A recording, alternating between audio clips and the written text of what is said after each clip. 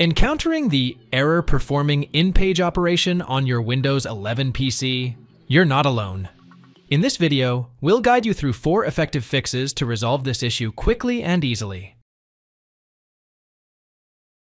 A practical solution would be using a professional PC repair tool designed for Windows OS issues that automatically scans your device and repairs faulty files.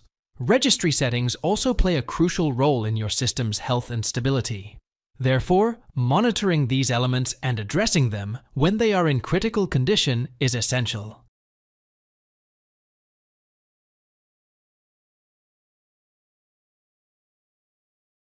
Press the Windows key on your keyboard, type System Restore, and click on Create a Restore Point option.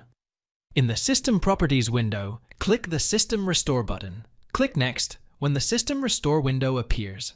Check the Show More Restore Points box if available. This will list all the available restore points.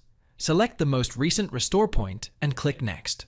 Read the description and click the Finish button. The restoring process may take a few minutes to complete depending on the restore point size.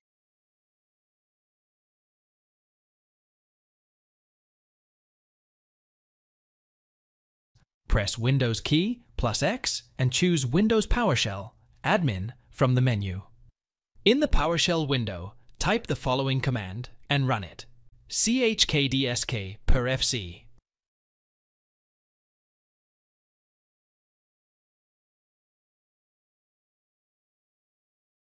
The check disk utility will scan the hard disk for common errors and apply available fixes.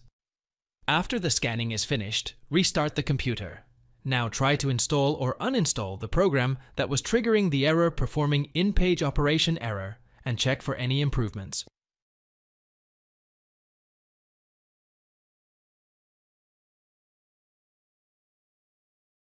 Press Windows key +I, go to Windows Update. From the left pane, click on the Recovery tab. Then, under the Reset This PC section, click the Get Started button. In the Choose an Option window, you will be presented with 2 options. Keep My Files. This option will remove apps and settings, but keeps your files. Remove Everything. This option will remove your files, apps, and settings. We recommend you select the Keep My Files option first. This will reset the Windows OS while preserving the personal files. However, if the issue persists, perform a complete reset using the Remove Everything option. Once done, check for any improvements. Thanks for watching. If it helps, make sure to hit like and subscribe.